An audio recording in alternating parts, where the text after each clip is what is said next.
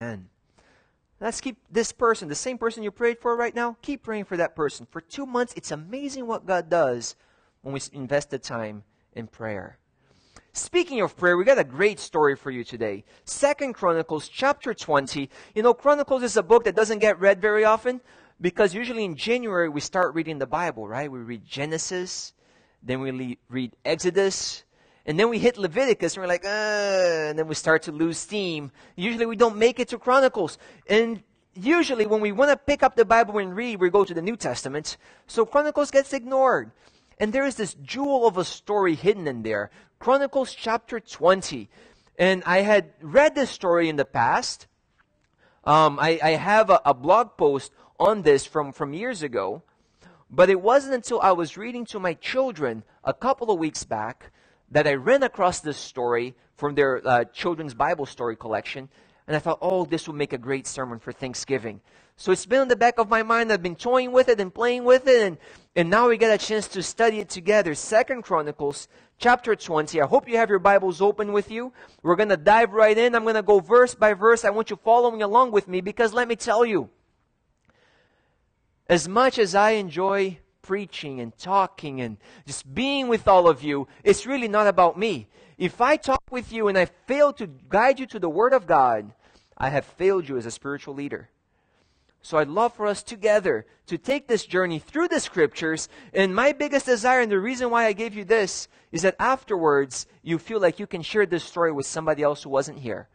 Maybe some of you have family members or grandkids or little ones that come up. You say, look, there's a story from the Bible. I love to tell you. It's fresh on my mind. Let me share this story with you. So I'm giving you all the resources to enable you to share what you learn with others. And before we jump in, let us pray. Heavenly Father, as we open the Bible, we're grateful that this book, Lord, has made it all the way down to our generation today with these amazing stories in it. We know that they're inspired by you. So, Father, as we read, may the same Holy Spirit that inspired the writers speak to our hearts and teach us what you'd have us learn. I pray in Jesus' name. Amen. 2 Chronicles chapter 20 begins with, it happened after this that the people of where? Okay, you found it. Good. Moab, with the people of Ammon and others with them, besides the Ammonites, came to battle against whom? Jehoshaphat. And I promised my wife I would not make any jokes about his brother Jehoshaphat. So we're going to keep moving forward as we read this story. So Jehoshaphat is king, and there's a problem. There's this huge crowd coming up against them. And I have slides, look at that. So there's a crowd that's coming up against them, and it's a problem. Verse 2 says, then some came and told Jehoshaphat, saying what? A great multitude is coming against you from beyond the sea, from Syria, and they are in Hazazon Tamar, which is in En-Gedi. You ever feel like you're going about life as usual, you're doing what you're supposed to do, you're not causing anybody problem, and suddenly the phone rings, or the coworker comes, or a family member comes around and they let you know the equivalent of there's a great multitude coming against you. There you were, minding your own business, and this problem out of nowhere that's not at all your fault just comes and it's coming towards you and it looks like it's going to destroy you. Maybe it's a diagnosis you get from the doctor. Maybe it's something you find that just puts the relationship in a strain with your loved one. Maybe it's something that happened with your children. Maybe it's something that's happening at work. The company's being sold, or you're transitioning to a new position and you're not sure what you're going to do. Maybe it's an educational thing where you're going from one school to another school. You're changing majors. You're wondering. You don't know what's going to happen. And it feels like there's a crowd coming against you and it's about to destroy you. And you did nothing to deserve this. It's coming out of the blue, out of nowhere, and it's threatening, and it's not looking good. King Jehoshaphat found himself in that situation. There's a big problem. The problem is bigger than what he can handle. It threatens his very life. It threatens his livelihood. It threatens his relationship. It threatens his well-being. It's a problem. It's a huge problem that he has no way of facing, and maybe some of us are there right now. And we had a hard time being thankful this Thanksgiving. Because as much as we want to smile at family members, we know that there is a problem. And we don't know how to handle it. And we're worried. And we think, how can we be thankful? And you hadn't heard the goat story yet, so you haven't considered bringing a goat into your house. But you're wondering, what's going to happen? Let's look at what the king did. Verse 3 says, and Jehoshaphat did what? Feared. He was scared. And then he set himself to do what? Seek the Lord. Not only that, he proclaimed a fast throughout all Judah. So Judah gathered together to ask help from the Lord. And from all the cities of Judah they came to seek the Lord. It's amazing in this story. It doesn't tell us how strong Jehoshaphat was. Doesn't tell us how wise he was. Doesn't tell us the size of his army. It doesn't tell us much about him except what he did. He saw a problem. The problem was overwhelming. It was a great problem. And he turns to God. He doesn't turn to God by himself, though. He calls everybody to turn to God. And here's my plug for prayer meeting. We should pray on our own. We should pray all the time. We should pray before, as soon as we get up in the morning, thanking God for the night of sleep, even if it wasn't very long. We should pray to God before we get into our car, asking for traveling mercies, because it is dangerous out there. We should be praying to God all the time, correct? There's a benefit to that. The Bible talks about that, praying without ceasing. But there is also a benefit to coming together corporately as a family and say there's this huge problem. And it would be great if all of us could pray about this together. There's an example right here. He says not only were they praying, he called a fast. Are we willing to go through some discomfort in order to come before God? Because sometimes we'll pray when we have time. But you know what I found out? Most of the times, we don't have time. We're busy. Even the ones who are retired are busy. The ones who are in school are busy. The ones that have kids are busy. The ones that have work are busy. The ones that don't have work are busy looking for work. We're all busy. We never have time. And we always think that somehow by doing, we'll be able to accomplish more than we could by praying.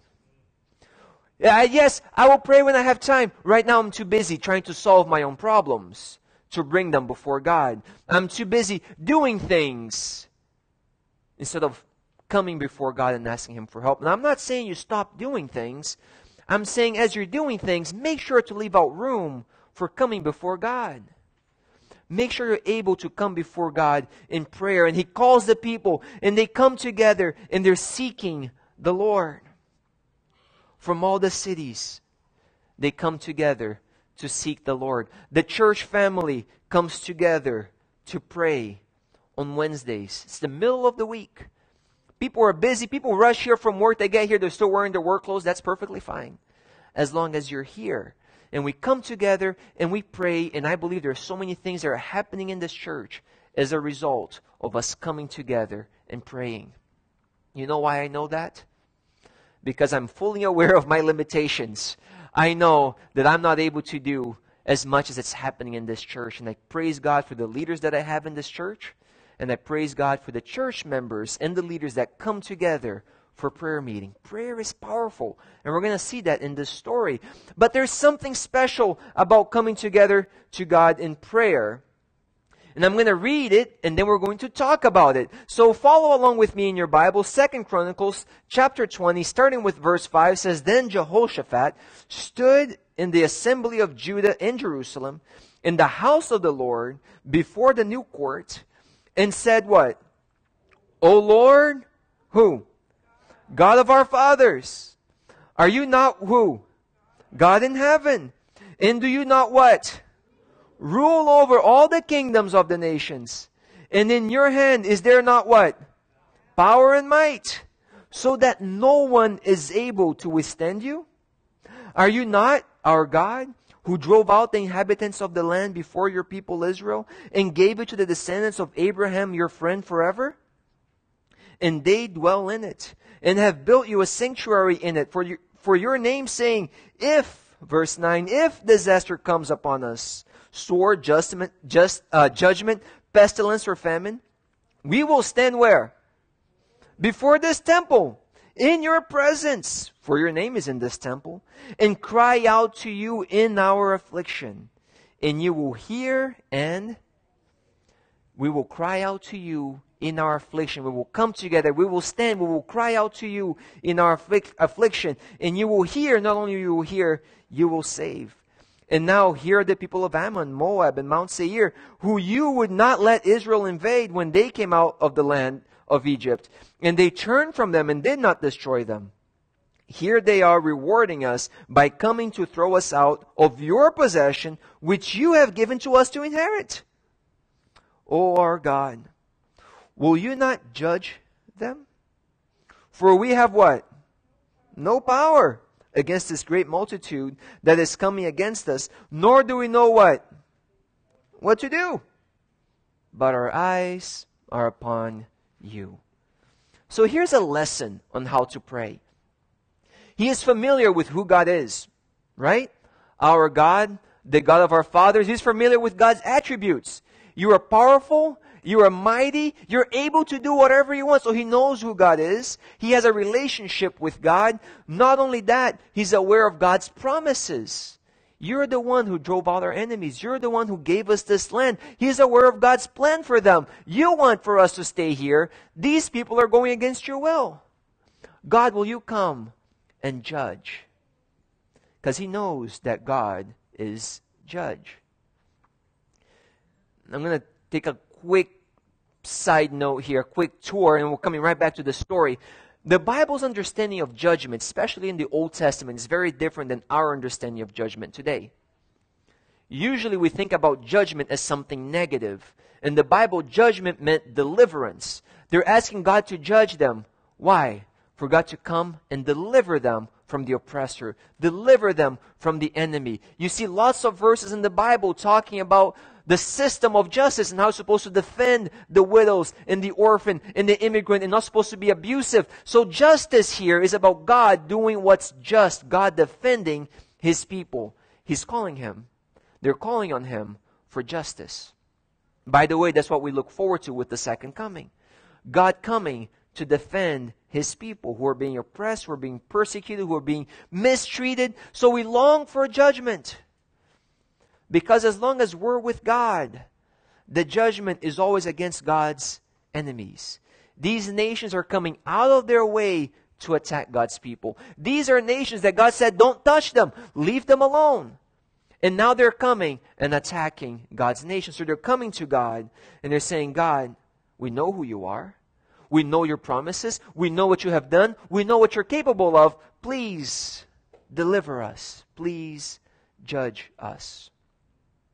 You're going to notice in the back of your handout, there's a list of Bible promises that I gave you. I have a longer list on my blog. If you go there, pastormarlon.com, and search for Bible promises, it'll pull up that. I'll put a link of it in our Facebook page. It's important for us to be familiar with what the Bible has to say about God. Otherwise, we come to God in prayer and we're not sure what we can ask for. We're not sure what He's able to do. We're not sure how to address Him. But if we look at the Bible, we'll find out what God is like. We find out His promises that we can claim. We find out His plan for our lives. And we can ask Him to bless according to His will. I love verse 12 at the very end of this prayer, because so often in my life I find myself there saying, for I have no power against this threat. Lord, I'm coming to you because really there's nothing I can do. Isn't that the Christian journey? Us coming to God, asking Him to do for us what we could never do for ourselves. That's what God is there for. It's perfectly fine for you to come to God and say, Lord, I need help. I cannot solve this problem. Not only that, not only do I lack the power, I don't even know what to do. So I'm just going to look at you. I'm turning to you, God, because I don't know how to solve this problem. I don't have the power, and I don't know what to do. And verse 13 says, now all Judah, with their little ones, their wives, and their children, they did what? It's so hard to do that. You know, as a pastor, there's a temptation for me to be busy doing things. And there's always something to do. There's always something to do. There's a temptation that I'll be so busy doing things for God, I never take a moment to stand before God, to listen to what He has to say. They came together, they had the prayer, and they waited. The Bible has something to say about waiting upon the Lord, right? It's just so hard. You know, I would come to prayer meeting if I didn't have so much to do. You know, Pastor, by the time I finish work, I'm so tired and exhausted, and there's a pile of things to do at home. Well, let me ask you this. The time that you've been spending doing those things, not coming to prayer meeting, has that pile of things to do gone away? Still there, right? Might as well come to prayer meeting then, because the pile of things to do is still going to be there. No, we have so much to do in life that as much as we spend time doing it, it'll always be there to be done. So why not put God first? Spend that time with God. Spend some time standing before God. Then go and do your things. The things are always going to be there anyway. And you might just find out that with God's blessing, what you do will go a lot further than if you had gone to that without coming to God. There are many people who feel like they cannot rest on the Sabbath because there's so much to do. There's so much work. There's so many classes I need to study for. There's all these things that need to get done. I couldn't possibly take a whole day off. Maybe we need to read the Bible a little bit more and see what God is willing to do for us. Because then we realize, really, this that Jehoshaphat is doing with the people and their wives and the children, they're all coming together, learning to stand before God. This is the only tactic that would work against that great multitude that's coming against them. He could have tried to get his army together, to train, to make more weapons, run around trying to hire somebody else to fight for him. It wouldn't have worked. It was this great multitude. The only thing he could do is come before God together and then wait. Stood before the Lord. Sometimes we don't hear from God because we just don't take the time to listen. We talk, and we run off, and then we do, and then we fall asleep. And then we wake up and we talk some more, and we do some more, and we talk, and we do, and we talk, and we do, and we never listen. Do you ever read the Bible just listening for what God has to say to you? The words of encouragement that He has for you? It's great to read the Bible, but I'm under the influence that many of us read it way too fast just to get it done. I would read it slower, but I'm running kind of late, so I just had to read so many chapters for today, and I got to get going as if it was a routine. It's kind of like, people that will cross themselves, hoping that will protect them somehow. So we read the Bible hoping that will give us an invisible shield of protection as we go through the day, but we have no idea. We didn't listen. It's okay for you to read less, but to read listening to God, standing in God's presence, saying, Lord, speak to me. Guide me. You're facing a problem at work? Take a moment to pray and say, Lord, what should I say? How should I respond? I realize in my personal life, things have gone so much better, so many times when I just kept my mouth shut and listened a little bit more and waited a little. I have avoided so many troubles and fights just by standing and listening. If we can do that in our relationship with God, just let Him give us the words, let Him give us the guidelines. And as they're standing before God, something happens. In the very next verses, as we continue to read in 2 Chronicles chapter 20, it says, then what happened? Verse 14, then who showed up? The Spirit of the Lord, look at that, the Holy Spirit alive and well in the Old Testament. The Spirit of the Lord came upon Jahaziel, son of Zechariah, the son of Benaiah, the son of Jael, the son of Mattaniah, the Levite, the sons of Asaph in the midst of the assembly. And he said, listen, all you of Judah, and you inhabitants of Jerusalem, and you, King Jehoshaphat, thus says the Lord to you. Here's the benefit of listening. He could have prayed and rushed off into war, right? But he waited and he listened to what God has to say to him. What does the Lord say to you? Do not be afraid, nor dismayed. Don't faint. Because of this great multitude. For what? The battle, it's not yours. It's God's. Imagine this. Having God on your side, willing to fight your battles. And the only reason He doesn't fight your battles more often is that you don't take the time to ask Him and wait. You go off fighting on your own. And God's just sitting there going, I could have done that for you. Would have gone a lot better. And a lot of times, we'll come back to Him and He'll give us like the finishing victory when we're exhausted and sick and in bed and wore out. It's like, you could have just come to me from the beginning. You know, Jesus talks about receiving the kingdom of God as a little child. Have you ever seen children trying to earn something? They don't. They just ask. That's why it's so hard going with them to Walmart, right? Can I have this? Can I have that? Can I? Just stop asking. You know, but sometimes as adults we want to earn it. No, I'm not going to ask God until I'm almost dead. Then I'll turn to Him. I remember one time when I was younger going with the senior pastor to anoint a lady at the hospital. She had just had surgery. She was recovering. And we were there, and he said, well, would you mind if we anointed you? And her eyes grew big. He says, no, I'm not that sick. It's like, I didn't say you're dying. I'm just saying, no. We don't turn to God unless it's the last resort. But King Jehoshaphat turned to God right away. And the message came, this isn't your fight. This is my fight. Don't worry about it.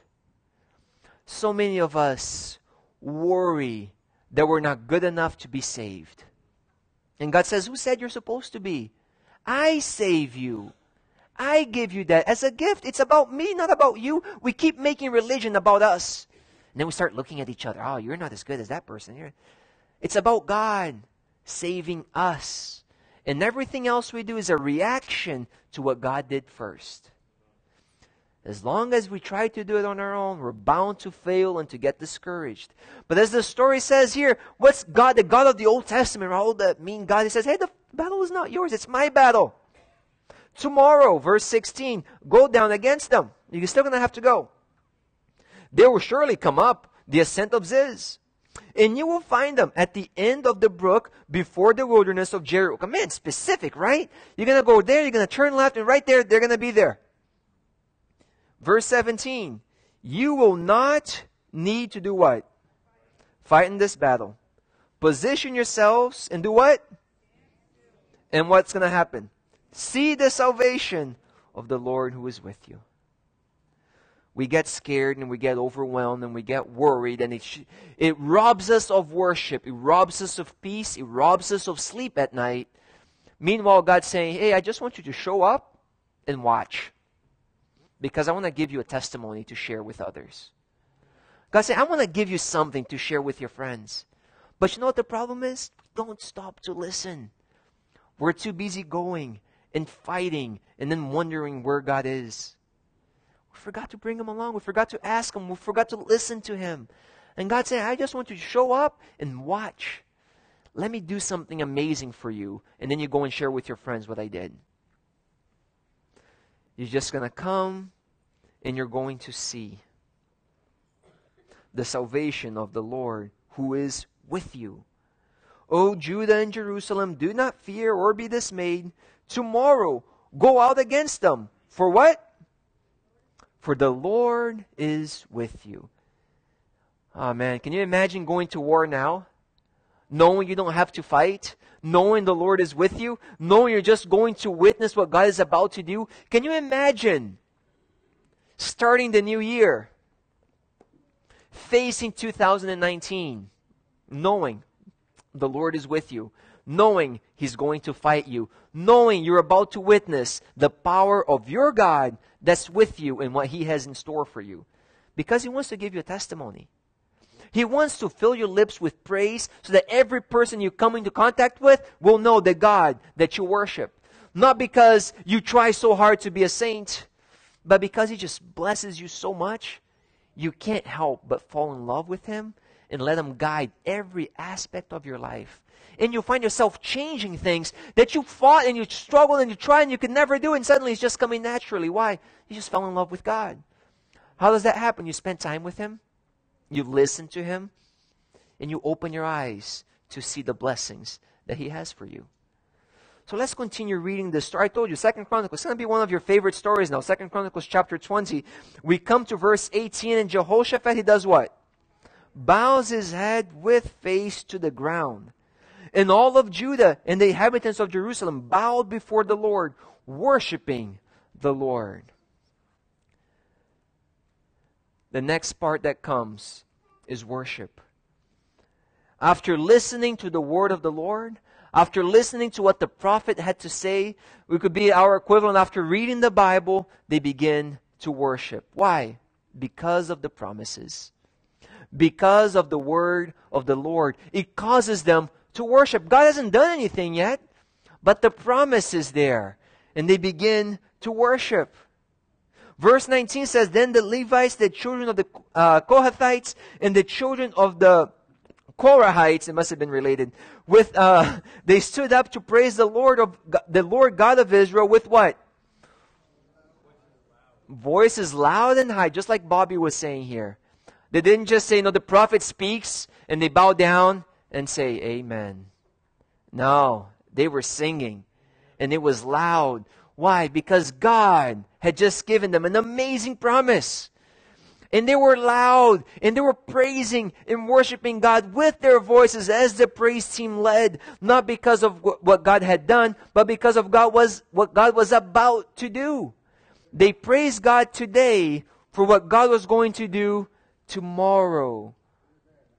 They didn't say, well, let's just wait and see. Maybe I'm not good enough to deserve God's blessing, so I might not get it. Is that a concern that they have? God promised. God will deliver. We'll start praising Him now. And it's going to be loud. And it's going to be lively. And people are going to know about our God because of our worship. Our worship testifies of our faith in His Word. The worship is not necessarily about what God did, but about what God promises to do. Do we believe He's coming again? Do we believe that He saves us? Do we believe that we're saved by grace? Do we believe that He will bring us through whatever trials ahead of us? Then we can start praising God right now. Because as we praise Him, we find our faith increasing. Every time we come to church, it builds our faith. Why? Because I'm telling myself, I must believe in God, because otherwise I would not have gotten up this early on a Saturday morning. I guess I believe in God because I'm going to church, getting the kids ready, chasing them down. They got their dress dirty. Okay, take the dress, put another dress on, comb the hair, get everything ready, get into the car. Let's go to church. Why? I must believe in God and His promises. I wouldn't have gone through all this trouble to make it to church.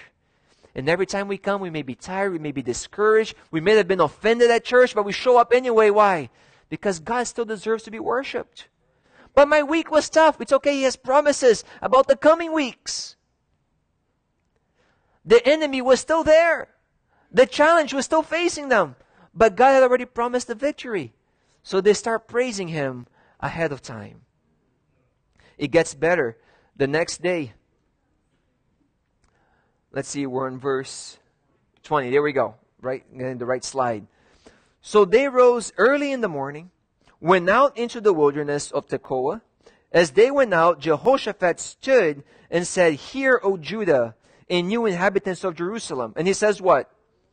Believe in the Lord, your God, and you shall be established. Did he say obey?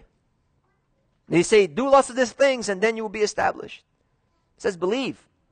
The idea is if you believe, your actions will show it. So instead of talking about actions, he'd rather talk about the principle, which is to believe. If you believe, the actions should just follow that. That's why Jesus keeps talking about if you believe, you'll be saved. For whosoever believes. It's the same idea. Really? Salvation through believing in the Old Testament? Yeah. Look at that. Turns out God has the same plan of salvation throughout the Bible. It says believe in the Lord your God and you shall be established. Believe or trust, depend on His word, His prophets, and you shall prosper. Trust the Word of God and things are going to be okay. Trust the God that inspired those words and you're going to be fine. But you have to believe. But it's hard to believe if you haven't exposed yourself to the words of God. How are you going to trust the prophet? You have no idea what the prophet said. How are you going to go into the fight unless you took time to stand and to listen to what the prophet said that God was about to deliver you? You're just going to go and watch God give you the victory over the big problem that's coming up against you. You have to invest the time into familiarizing yourself with the promises, with the prophecy, so now you can claim and rely and relax and trust in them. So here we go. Verse 21. And when he had consulted with the people, I think this is right after elders meeting or maybe church board, he appointed those who should do what? Sing to the Lord. Okay, let's get the praise team together. And who should what? Praise the beauty of holiness. Man, this is just an attribute of who God is. It's not something that God did. It's an attribute that God has. We're just going to praise the beauty of holiness as they went out before whom? Before the army. Wait, you're going to put the choir in front of the army? Why would he do that? Why would he put the choir in front of the army? Unless he believed what the prophet said, that you're not going to have to fight. You see, when you don't have to fight, it doesn't really matter the order, right? Let the choir start singing. They're already praising God before God has done anything for them. The choir is going ahead of the army because God says, you're not going to have to fight. Notice in this whole story, there's no mention of the size of the army because the size really doesn't matter. It's kind of like the story of Gideon. God says, oh, you have too many people. What do you mean too many people? You're going to think you did it. And that's the only problem, right? Could it be that sometimes we don't experience more victories because we don't praise God enough? If we would just sing a little bit more, and I'm talking about singing in tune, if we would just give God praise and glory before He does something, perhaps we would witness Him doing a lot more in our lives. A lot of times we're thinking, the army is not big enough, and God says, forget the army, you have me. And we're stressing about the army, and we go and fight, and we lose. And God says, why don't you call on me? You start praising the Lord and moving forward because the battle belongs to the Lord. It's all about the God that we worship. It's not about us. It's about our God. So the army, the choir, they went before the army singing what? Praise the Lord for what? His mercy endures forever. So this is their battle formation. They had the choir going ahead and they're singing, praise the Lord for His mercy endures forever. The interesting thing here is that the word used for mercy is one that we talked about a lot when we did our series in Ruth. It's that same word for loving kindness that God has, that the love that God has, the Hebrew word there being chesed. His love endures forever. They're singing about God's love. They're praising His holiness as they're going into battle. They're praising God as they're going into battle. All they have to hold on to is prophecy. But 2 Peter 1:19 in the New American Bible, the Revised Edition, says, moreover, we possess the prophetic message that is altogether reliable. You will do well to be attentive to it, as to a lamp shining in a dark place, until day dawns and the morning star rises in your hearts. Peter is saying, until you experience it, believe in the prophecy.